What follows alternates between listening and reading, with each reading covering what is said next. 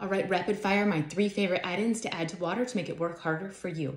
First up, we have the Sakara Ionic Beauty Water Drops. These are amazing. They're full of ions, minerals, and nutrients. They help balance pH. You just open it up, add a few dropperfuls to your glass of water, and you're good to go. The next thing is if you're during your eating window and you have worked out for the day, I highly recommend branched chain amino acids or some sort of amino acid complex. These often have flavor or sugar in them, so be sure that you're consuming them during your eating window. But if you want to have something to help your water work a little harder for you in your fasting window, all you really need is a little bit of simple salt. You can have some Celtic sea salt, Himalayan sea salt, even some table salt. Salt is going to work with the water to help your body hold on to that hydration. That way you're not running to the bathroom every 20 seconds. Make your water work harder for you.